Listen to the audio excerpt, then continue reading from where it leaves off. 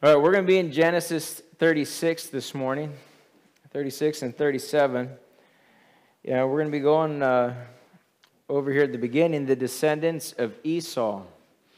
And I want to start with a proverb and a statement out of Matthew. But Proverbs 18:24 says, "A man who has friends must himself be friendly. But there is a friend who sticks closer than a brother." Proverbs will keep you out of a lot of trouble if you read them. There's a lot of wisdom for us to glean.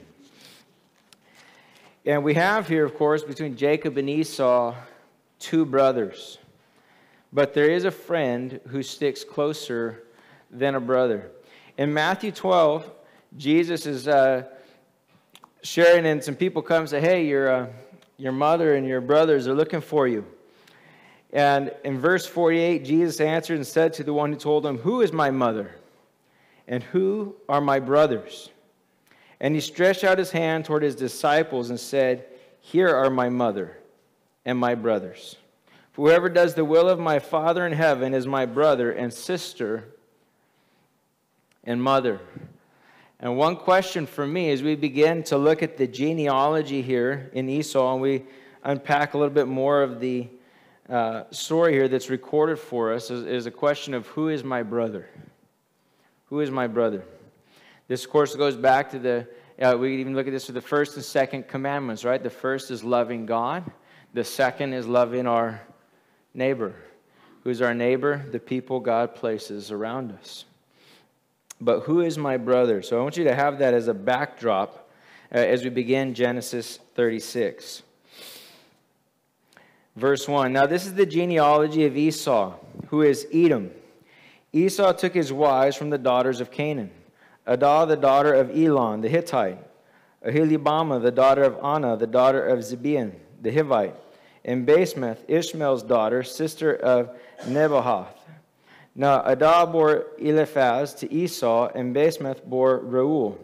And Aholibamah bore Jeush, and Jalem, and Korah. These were the sons of Esau, who were born to him in the land of Canaan. Then Esau took his wives, his sons, and his daughters, and all the persons of his household, his cattle, and all his animals, and all his goods, which he had gained in the land of Canaan, and went to a country away from the presence of his brother Jacob. For their possessions were too great for them to dwell together, and the land where they were strangers could not support them because of their livestock. So Esau dwelt in Mount Seir. Esau is Edom." Okay, so verses 1 through 5 list for us the sons born to Esau and Canaan. This is kind of a break for us in one way as we get through Genesis. As we have this story of Jacob developing in chapter 37, we get into the story of Joseph. And we have this chapter here that's a break that gives us all the lineage of Esau. Verses 9 through 14 go on to list the sons that were born to him at Mount Seir. Verses 15 through 19 list the chiefs of the sons of Edom. Verses 20 through 30, the sons of Seir. Verses 31 through 39, the kings of Edom. And verses 40 through 43, another list of chiefs. And so a quick review for Esau is he is the twin brother, of course, of Jacob. So Esau is Edom. Jacob is Israel. So they both have their names they had at birth, but they are also both symbolic, given names of nations. And so just as Jacob is Jacob is Israel, Esau is Edom. Both were prophesied to have nations as descendants. Genesis 25:23, the Lord was speaking to Rebekah and said, "Two nations are in your womb. Two people shall be separated from your body. One people shall be stronger than the other, and the older shall serve the younger." So God told Rebekah before these boys were ever born that they would both become nations. One, of course, would be stronger than the other. The older would serve the younger. That is, Jacob or Israel, being the younger, would be the dominant one in the end. Esau sold his birthright to Jacob for a bowl of soup. And Jacob later deceived Isaac and stole Esau's blessing. After that, as a recap, Jacob fled to his uncle Laban's house for about 20 years. He got married. had his kids, and he's returned to the promised land. But before he returned, at some point in that 20 years, Esau moved to Seir, which is south of the promised land where he's at, and that's where his people stay for a while. I should say that's where they stay for a while. They eventually kind of try to migrate back into the territory of Judah, like 1,000 or 1,500 years later. But verse 6, it says, Then Esau took his wives, his sons, his daughters, and all the persons of his household, his cattle, and all his animals, and all his goods which he had gained in the land of Canaan, and went to a country away from the presence of his brother Jacob. Esau moves away, I think, knowing the land belongs to his brother. He knew that the Abrahamic covenant was transferring to Jacob, not to him. And we also know he still becomes very blessed. Physically, he has a lot of descendants, a lot of wealth. And so he's not the chosen son of Isaac. He's not the one that's chosen for the Abrahamic blessing or for the bloodlines of the Messiah. But in his lifetime, he's actually still very blessed. If you actually look at the beginning of both of their lives and even the first several hundred years, it would seem Esau was more blessed than Jacob. Even though he had to leave the promised land, Jacob's sons and his descendants, they of course will end up down in Egypt. And in Egypt, they will become slaves. As they are put into bondage, Edom is flourishing. They're developing kings and kingdoms. And so the immediate response would almost seem that if you were looking, that Esau was getting more blessed than Jacob. Now, Jacob, of course, was also very wealthy, but if you recall, when he went and met with his brother Esau, Esau came with 400 men. And that was a lot more than what Jacob had.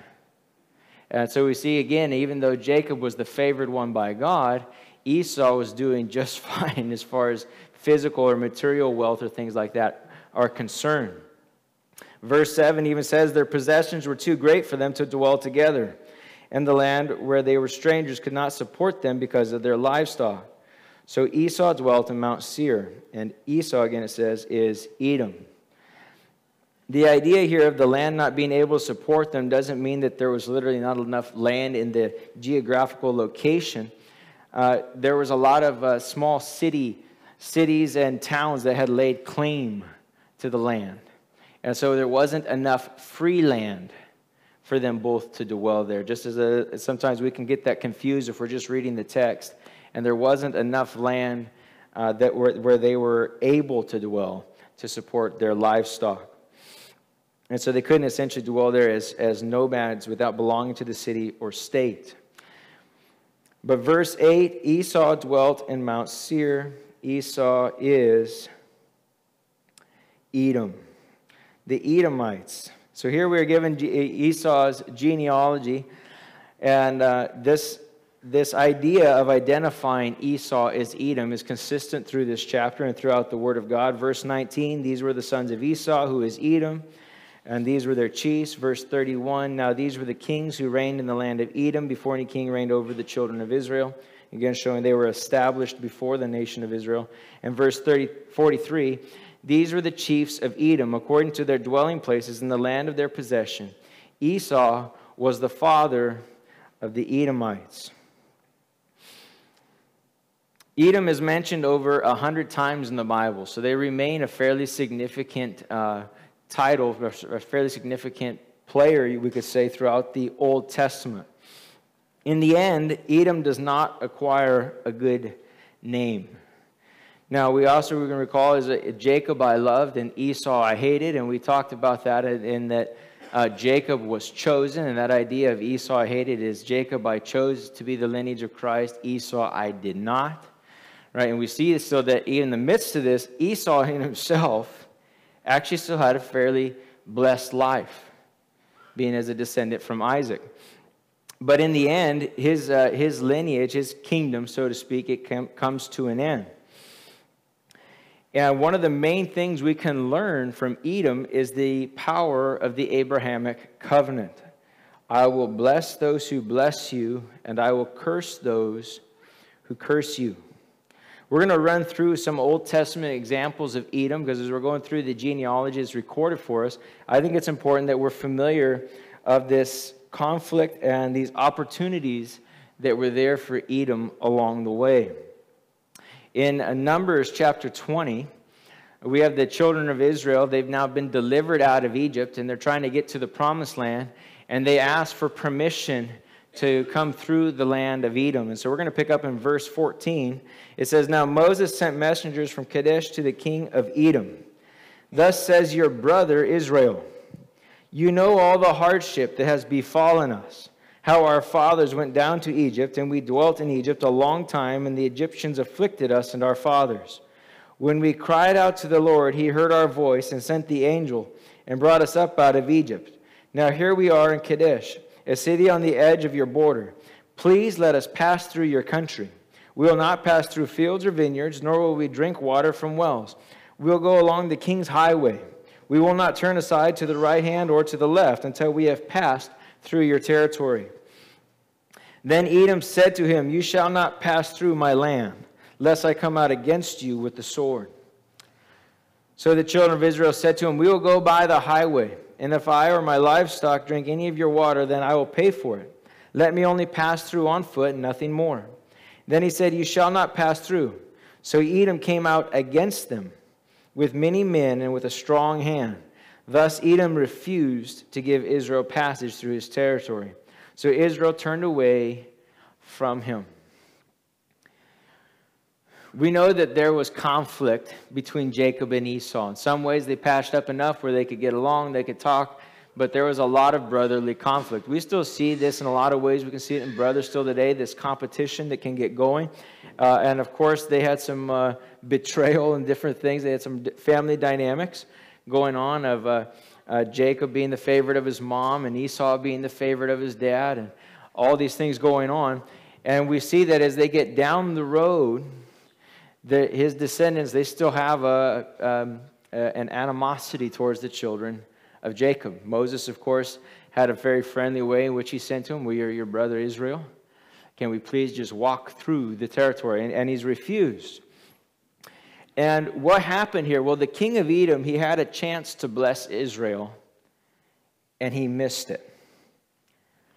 He could have allowed them to pass through. In fact, he could have been hospitable and incurred a great blessing if he would have.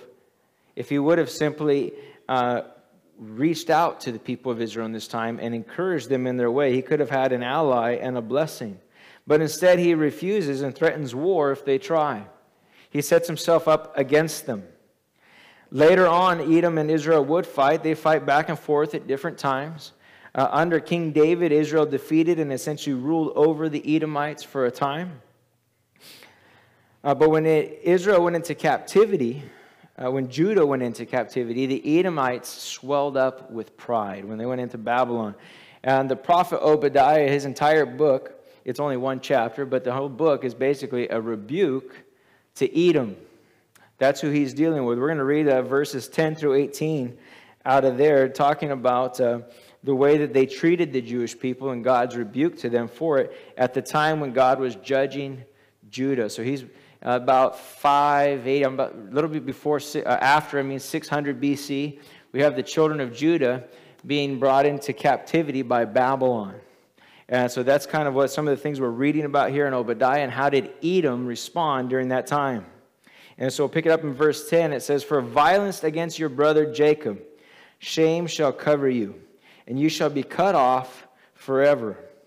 And the day that you stood on the other side, and the day that strangers carried captive his forces, when foreigners entered his gates and cast lots for Jerusalem, even you were as one of them. But you should not have gazed on the day of your brother and the day of his captivity, nor should you have rejoiced over the children of Judah in the day of their destruction, nor should you have spoken proudly in the day of distress. You should not have entered the gate of my people in the day of their calamity.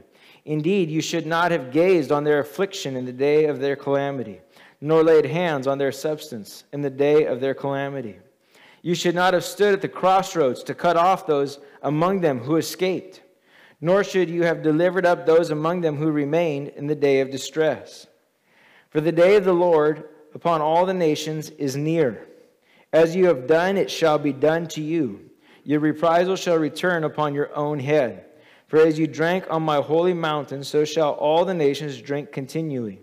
Yes, they shall drink and swallow, and they shall be as though they had never been. But on Mount Zion there shall be deliverance, and there shall be holiness. The house of Jacob shall possess their possessions. The house of Jacob shall be a fire, and the house of Joseph a flame. But the house of Esau shall be stubble. They shall kindle them and devour them, and no survivor shall remain of the house of Esau, for the Lord has spoken. So Edom becomes a very powerful warning of the Abrahamic covenant, of the problem of when these people rose up and were cursing their brothers. They become a warning of more than just that. I think more than just the people of Israel, that's definitely a part of it. There's also a warning about not rejoicing in your brother's calamity. There's this warning and celebrating in another's trial. This warning of pride. Edom is rejoicing, essentially, is what we're reading here, as Israel and Judah's destruction, and they join in on the plundering and the capturing of the people. They should have acted like a brother, but they acted like an enemy. So as the people were fleeing, if the Edomites find them, they didn't give them refuge. They also met them with the sword or with the cuffs, so to speak, for slavery. Isaiah chapter 34, verses 5 and 6, it says, For my sword shall be bathed in heaven, and indeed it shall come down on Edom, and on the people of my curse for judgment. The sword of the Lord is filled with blood. It is made overflowing with fatness, with the blood of lambs and goats, with the fat of kidneys of rams. For the Lord has a sacrifice in Bozrah, and a great slaughter in the land of Edom. Bozrah is the capital city of Edom, also tied with the city of, I believe, of Petra. Isaiah 34, verses 9 and 10, it says, Its streams shall be turned into pitch, and its dust into brimstone. Its land shall become burning pitch. It shall not be quenched night or day. Its smoke shall ascend forever. From generation to generation it shall lie waste. No one shall pass through it forever and ever. It goes on to describe this place actually as a dwelling place of demons. Jeremiah chapter 49, verses 17 and 18 says, Edom also shall be an astonishment. Everyone who goes by it will be astonished and will hiss at all its plagues. As the overthrow of Sodom and Gomorrah and their neighbors, says the Lord, no one shall remain there, nor shall a son of man dwell in it. Ezekiel 35, starting in verse 1, it says, Moreover, the word of the Lord came to me, saying, Son of man, set your face against Mount Seir, and prophesy against it. And said to it, Thus says the Lord God, Behold, O Mount Seir, I am against you. I will stretch out my hand against you, and make you most desolate. I shall lay your cities waste, and you shall be desolate. Then you shall know that I am the Lord, because you have an ancient hatred, and have shed the blood of the children of Israel by the power of the sword, at the time of their calamity, when their iniquity came to an end. Therefore, as I live, says the Lord God, I will prepare you for blood, and blood shall pursue you, since you have not hated blood. Therefore, blood shall pursue you. Thus I will make Mount Seir most desolate, and cut off from it the one who leaves and the one who returns. And I will fit its mountains with the slain, and on your hills and in your valleys and in all your ravines, those who are slain by the sword shall fall.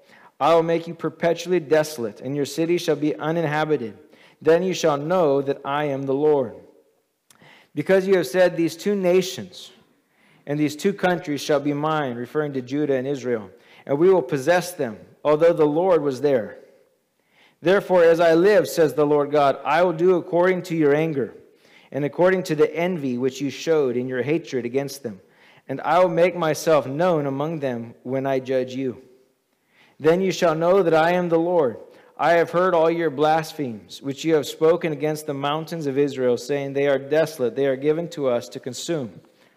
Thus with your mouth you have boasted against me, and multiplied your words against me, and I have heard them.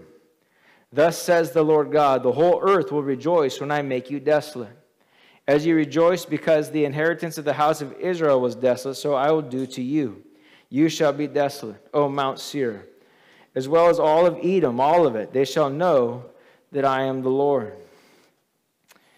You know, very clear what is to happen with them prophetically, isn't it?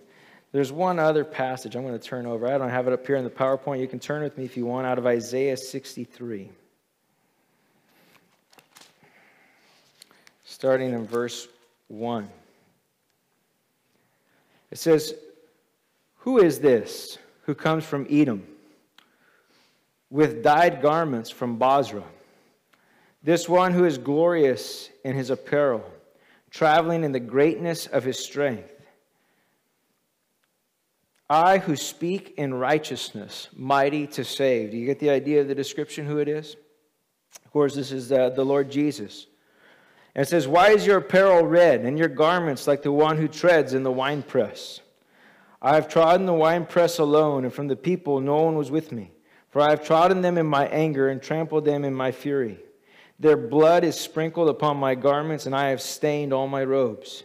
For the day of my vengeance is in my heart, and the year of my redeemed has come. I looked, but there was no one to help, and I wondered that there was no one to uphold. Therefore my own arm brought salvation for me, and my own fury it sustained me. I have trodden down the people in my anger, made them drunk in my fury, and brought them down, their strength, to the earth." Well, Edom started out pretty good. It started out pretty blessed. It started out a lot stronger than Israel. But in the end, Edom is destroyed forever. It will not last. It will not be there in the millennial reign of Christ. They will cease to exist as a nation. But the nation of Israel will be upheld forever.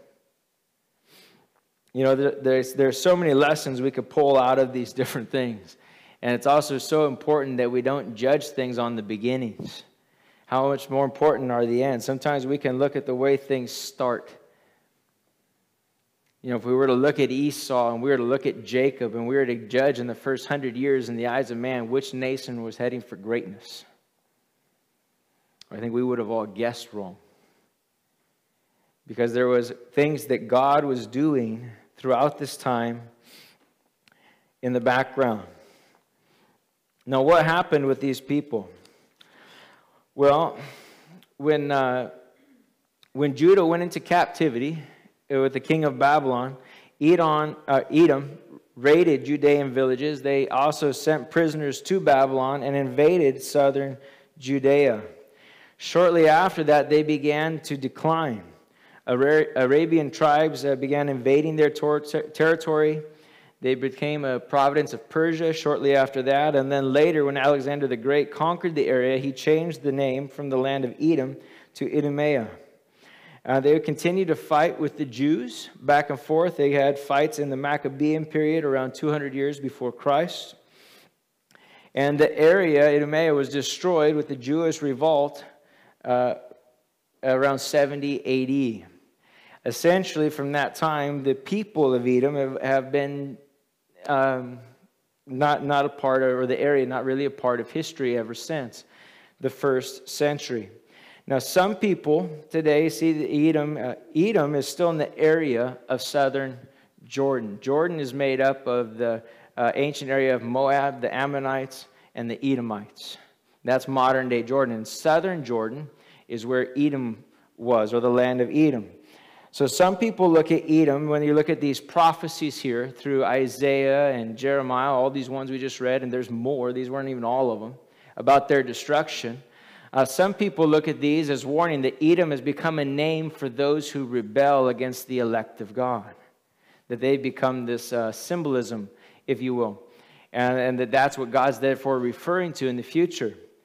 Other people still think it's quite literal. That Edom, the land of Edom, will actually literally be destroyed. They see Basra as the land of Petra, a place that will be a part of the end times where the Jews will flee during the tribulation, and that Christ will literally come down there and make war with the descendants of Edom, and that the land will be desolate for 1,000 years during the reign of Christ. It'll be a place of dwelling of demons like the city of Babylon. And so those are kind of your two predominant views when it comes to it. I don't necessarily think that you always have to pick one or the other. I think we can see that Edom both serves as a picture, and we know it won't be around in the millennial kingdom because he said he will destroy them forever. He is wiping them out. God is wiping them out. What a terrible thing to fight God as an enemy. God is the greatest ally in the world. He is merciful. He is just. He is a great king. He's a wonderful father. And you couldn't fight anybody more powerful or more terrifying. There isn't a courtroom in the world or in any spiritual realm that is half as frightening as the throne room of God. He is a very powerful being. When I was reading that about Isaiah 63, and I'm thinking of Jesus and his robe dipped in blood and stuff, and I'm thinking, this just doesn't look like the Jesus we see in movies today. He sounds so much different. I mean, we've portrayed Jesus as so soft. And, he is incredibly gracious to his children. But when his vengeance is poured out on his enemies, it is frightening. He is powerful. He is a powerful king, a powerful ruler. And he is gracious and kind to those who turn to him and ask for mercy. But those who are bent on being his enemies, they have an enemy indeed, and he will defeat them. And he will defeat them completely. He is a great, strong leader. Some of the things we can learn from the Edomites. What are some of the parts we should learn? That's part of as we're reading through these different things. What are the things we're supposed to glean? Well, of course, one of the questions I'd ask you about that is, who is my brother? That's a question that Jesus asked. Who's my brother? Edom, technically, right, is descendants, they're blood brothers in a sense to Israel. But they didn't act like brothers. They weren't brothers in the way that they treated each other. They were more like enemies in the way they treated each other. And so we should work towards unity, especially within the body. The other thing we should learn is the Abrahamic covenant is serious. It's still in effect today. If nations rise up and they curse Israel, they will be cursed. If they bless Israel, they will be blessed. Here is Edom. They came in. They're seeing the destruction of Israel. They're seeing the destruction of Judah, and they're rejoicing. Yeah! And so they move into southern Judah. They start to take the territory, kicking people out of their homes, taking captives. Thought you were chosen, did you? That's how they're treating them. They're going to sell you to Babylon, betraying them. But God was watching. Now remember who brought Babylon. God was judging Israel. But he also warns us not to look on his judgment when he's judging people and start rejoicing. Start getting a haughty spirit. And these people, they're rejoicing. God's judging you, and he's giving us the promised land. That's what they were thinking. And so they move in. They begin to curse the people of Israel. They begin to take from the people of Israel. And in the end, their own blood, their own deeds, God says, as you were doing, right, to them, basically, I'm going to bring back on you. And so there's a warning for us. Another warning for us is don't rejoice in your brother's calamity.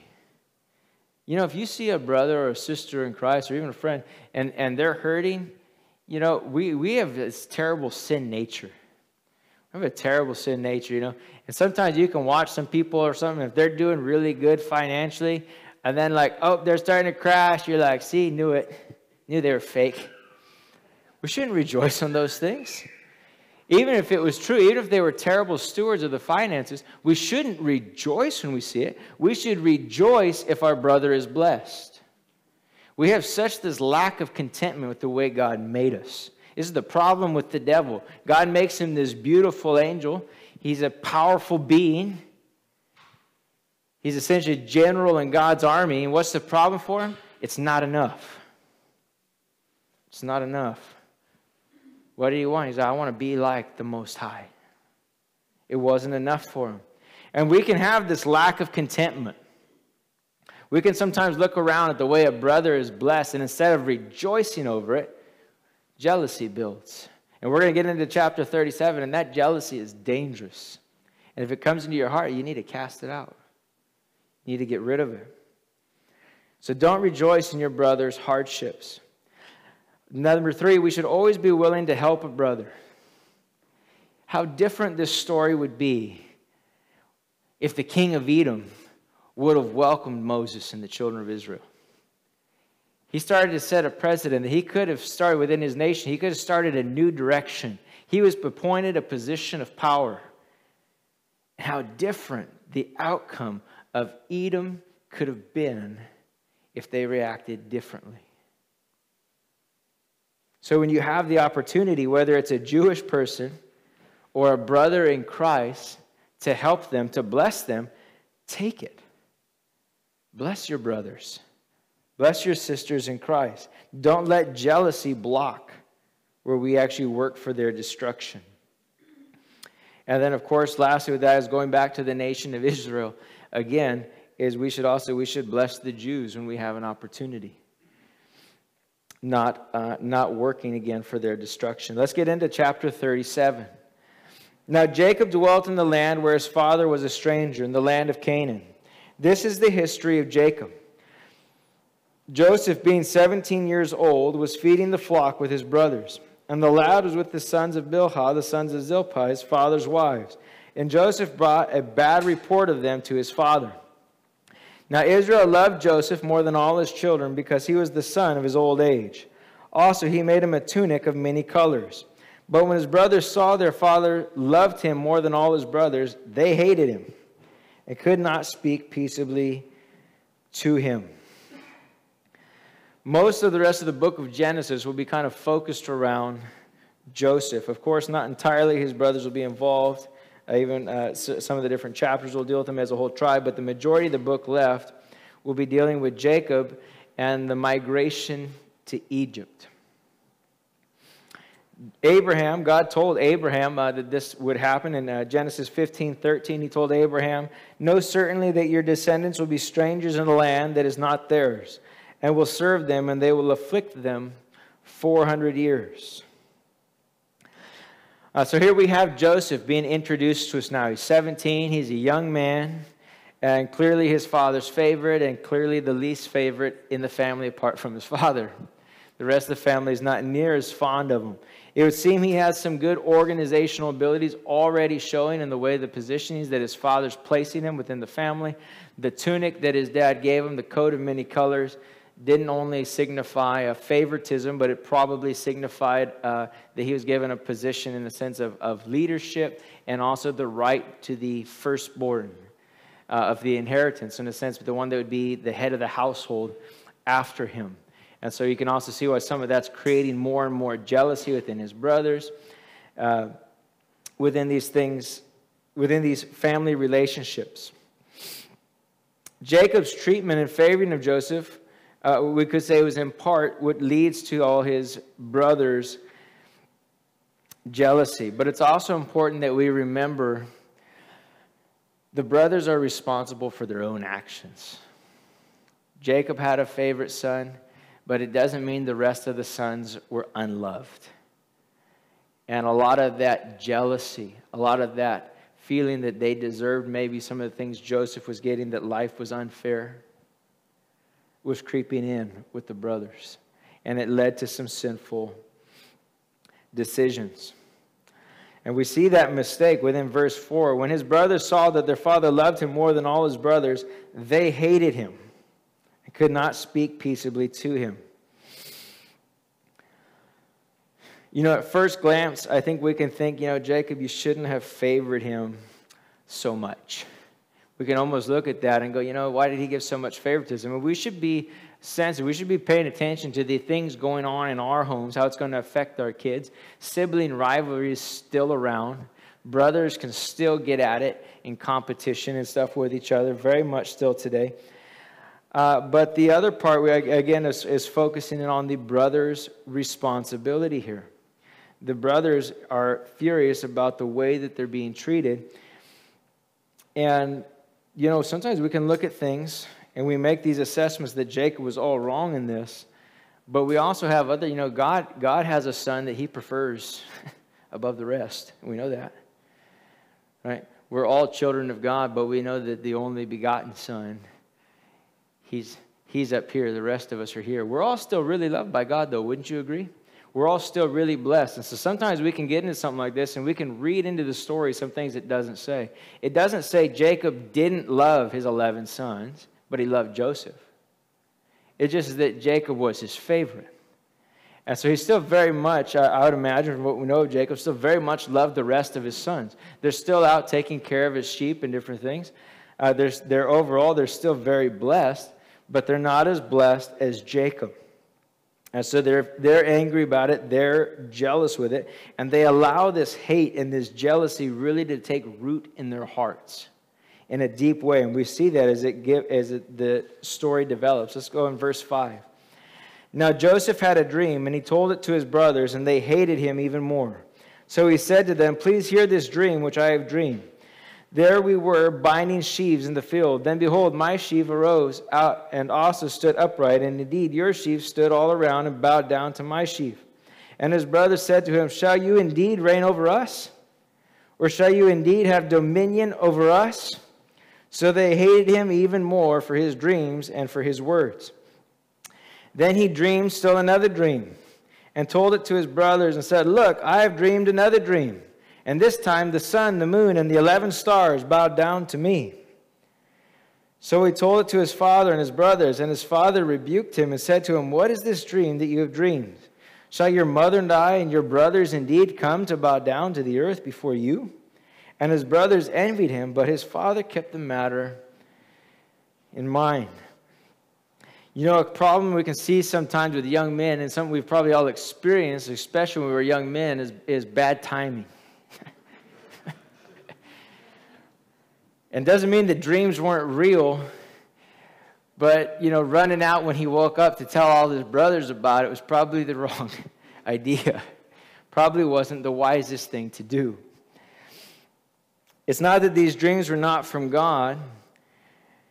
It's the idea of how is he portraying them necessarily to his brothers.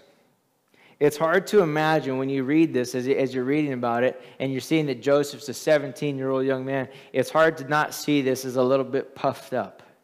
Hey, check out this dream I had. And most of us, being, I think, truthful, if we had a brother like that, we'd probably smack him upside the head too. We'd probably be like, yeah, well, welcome back to reality, Here's the rake.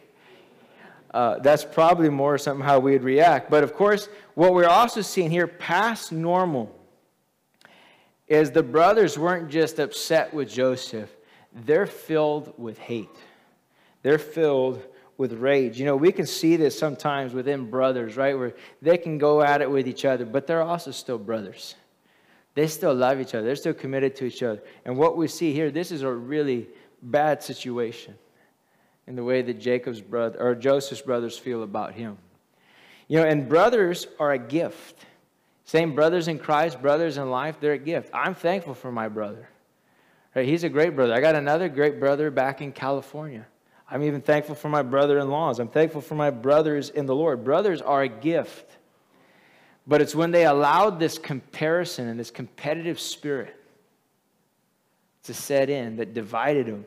When they're looking, Joseph got that, and they're, that's just so wrong. Why did Joseph get that? And then he comes, and he's got some comments that he probably should have kept to himself. Didn't help the situation. But they also are letting it get out of hand. Remember, Joseph's brothers are all older than him. They're probably in their 20s, early 30s. They should have some more maturity than him.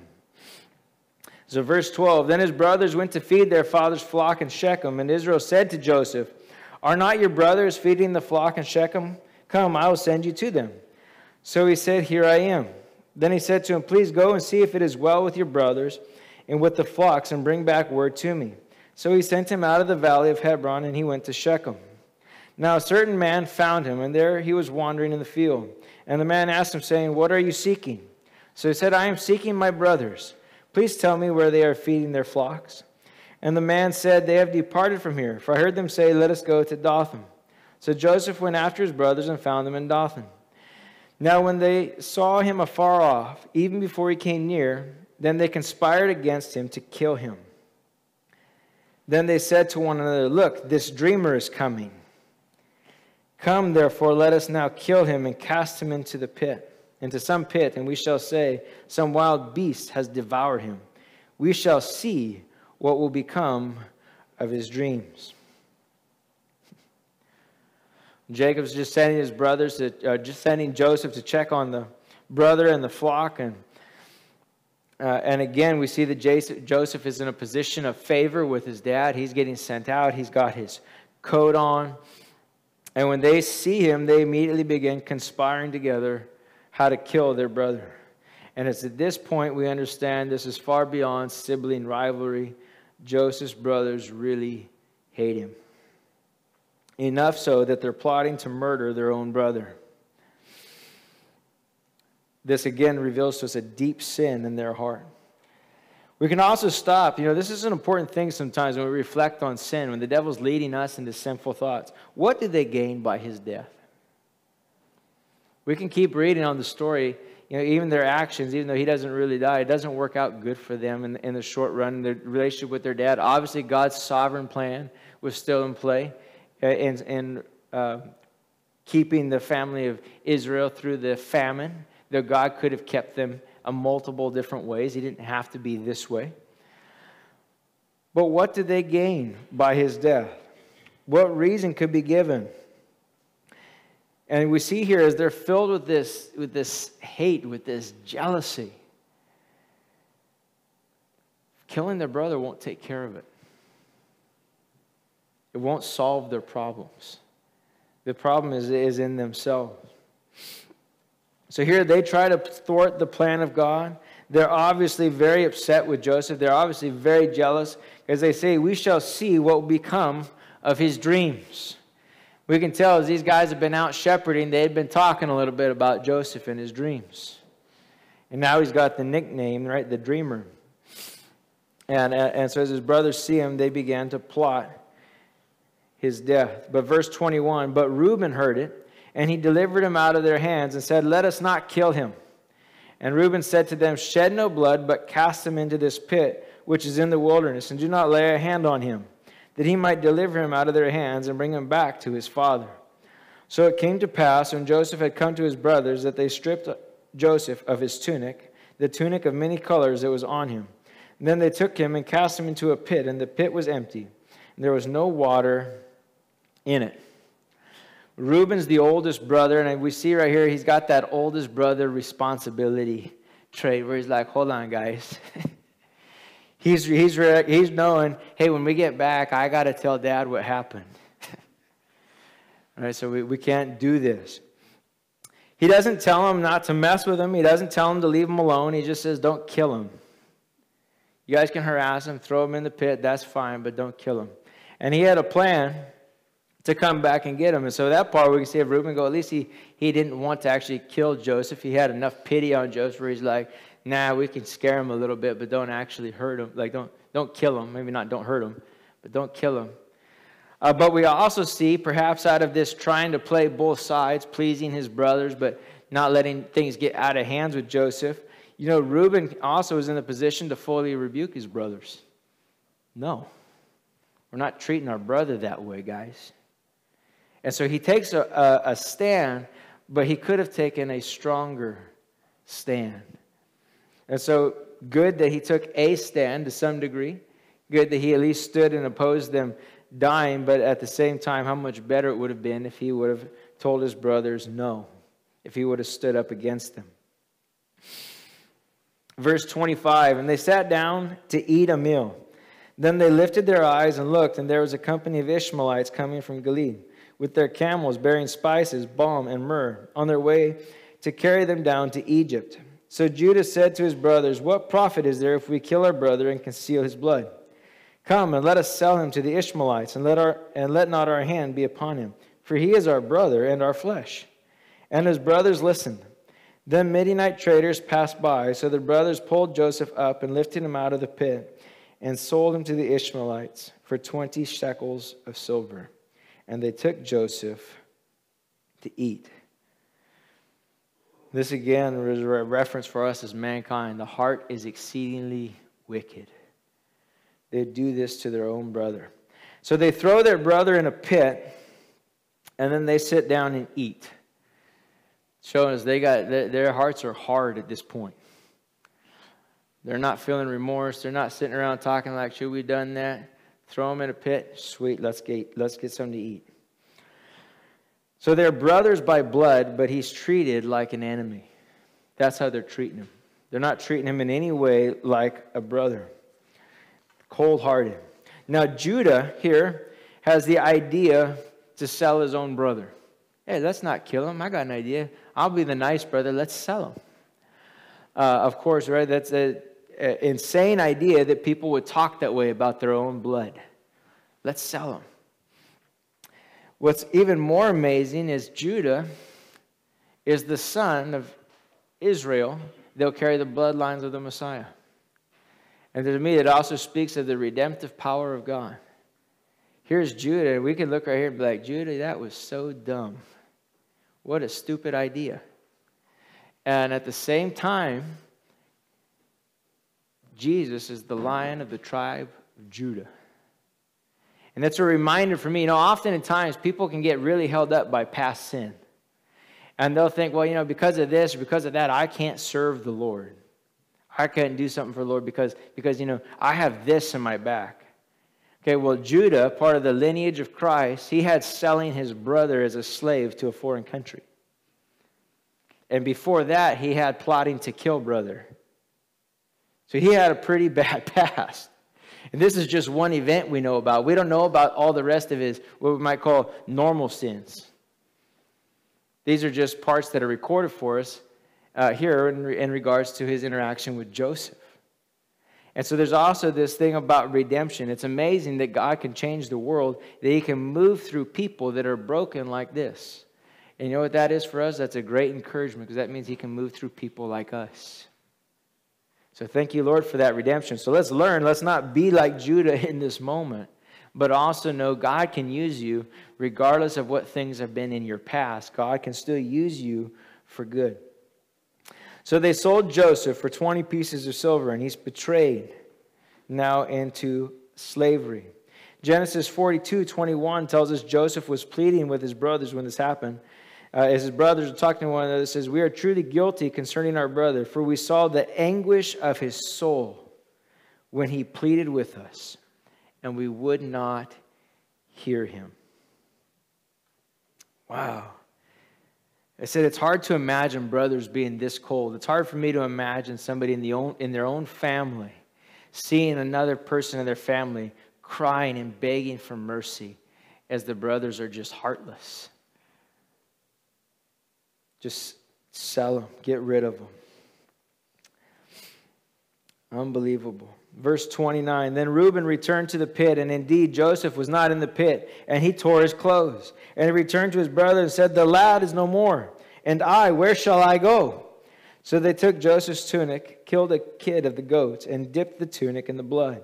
Then they set the tunic of many colors, and they brought it to their father and said, we have found this. Do you know whether it is your son's tunic or not? And he recognized and said, it is my son's tunic. A wild beast has devoured him. Without doubt, Joseph is torn to pieces. Then Jacob tore his clothes, put sackcloth on his waist, and mourned for his son many days. And all his sons and all his daughters arose to comfort him. But he refused to be comforted. And he said, I shall go down into the grave to my son in mourning. Thus his father wept for him. Now the Midianites had sold him into Egypt to Potiphar, an officer of Pharaoh, and the captain of the guard. I think at this point, as they get back and they begin to see Jacob mourning, that guilt and conviction start to set in for the brothers a little bit. I think now the seriousness of what they've done and the crime which they've committed is now plainly before them, as they look on the pain that they caused also their father. And you would hope at this point is when remorse started to happen in their hearts. But if not, we know as the story goes on, they will have remorse one day. And this again is an evil thing the sons of Israel did to their brothers and their father. One sin can often lead us down a trail. You know, it starts with this sin that they got this jealousy towards their brother. And this jealousy then turns to hate. And this hate then turns to this plan to conspire to kill him, which then leads to selling him into slavery, which then leads to, what do we tell our dads? Now we got to come up with a lie. And now we got to cover our actions. Because what we did, we know it's detestable. We can't admit it.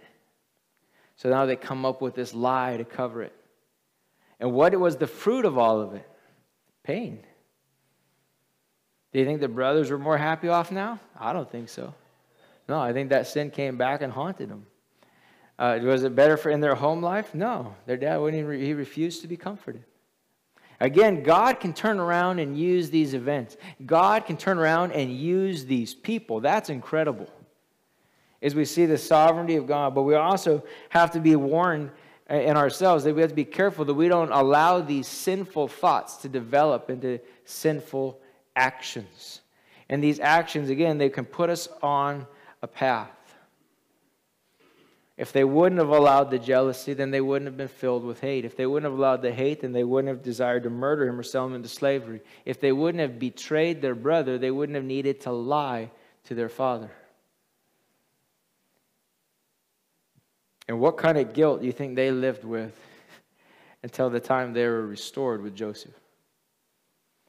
What kind of baggage do you think they carried?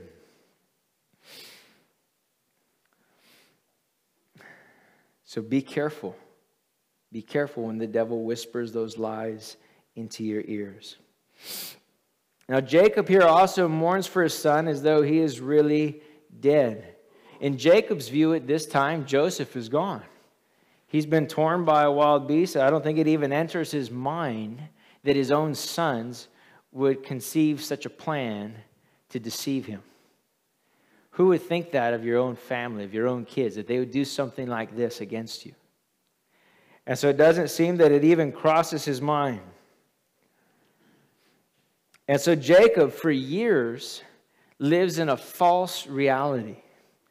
He mourns for his son, but his son isn't actually dead. This is also, to me, another warning for us how often it is that when we believe a lie, how much it can affect our lives for years if we cling to it. And the devil is crafty when he throws them in. We see a lot of parallels between Joseph and Jesus. As we go through this study, we see a lot of different parallels. Some different commentators have counted over 100 parallels between Joseph and Jacob. Of course, we know that Jesus was treated similar by the nation of Israel. He was betrayed by his brothers.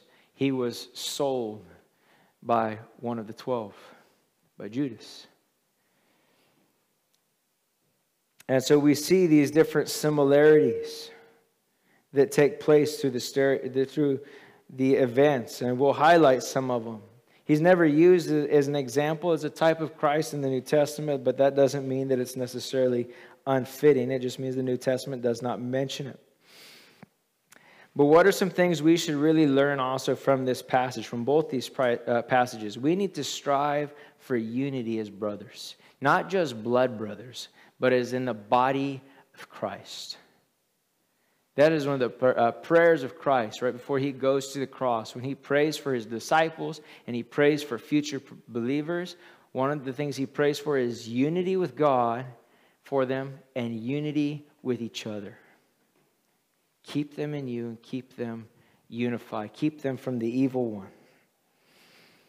And we need to strive for unity as brothers, not giving place to jealousy.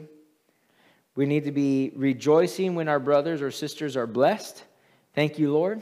And we need to mourn with them when they're hurting. We need to come alongside them like family. Do not rejoice, again, at the suffering of others, as we saw Edom rejoicing at the suffering of the judgment of Israel. Instead, pray for them and minister to one another. Both Edom and Israel were brothers, but they were filled with fighting between them, between the nations. Joseph and his brothers, they're the same house. They haven't even gotten to generations yet. And they have this fighting going on. And so it brings us back to the question we had at the beginning when Jesus asked, "Who is my brother?" And in Matthew 12, verse 50 says, whoever does the will of my Father in heaven is my brother and sister and mother.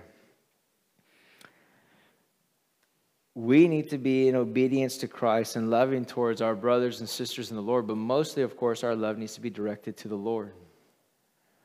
Our bonding together is our commitment to Him.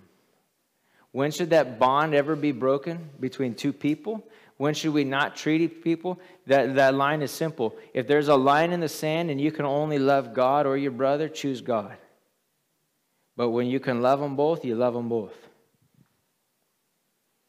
We don't love people away from God. We don't go away from God chasing people. We keep the commandments in order, love God, and then love others. But so much then as it's within our ability, we need to guard against those issues within our own heart, within that rebellion of our own heart against our brothers and sisters in the Lord. Let's pray. Lord, I thank you for this time in your word. Lord, I thank you, Father, for how you guide us, how you teach us. Lord, I pray that you'd give us unity. Lord, we look at these examples. Lord, how wonderful it is to be your son, Lord. How wonderful it is, Lord, to rest in you. But Lord, how terrible is it for those who raise their hands against you. Lord, help us, Lord, to cling to you. But also, Lord, in our clinging to you, help us, Lord, to love our brothers. Not to be filled with jealousy, Lord, not to be filled with hate. Not to celebrate, Lord, at their downfalls. But, Lord, that we'd be filled with mercy, compassion, and love. That we would pray and intercede on each other's behalf. Lord, I pray, Father, Lord, that we wouldn't be yours in name only, but that we would be your brother or sister or mother doing the will of the Father in heaven. Lord, thank you so much for bringing us into your family. Thank you for your desire towards us. And Lord, help us to love you and to love each other well. In Jesus' name, amen. From creation to the cross, there from the cross into eternity, your grace finds me. Yes, your grace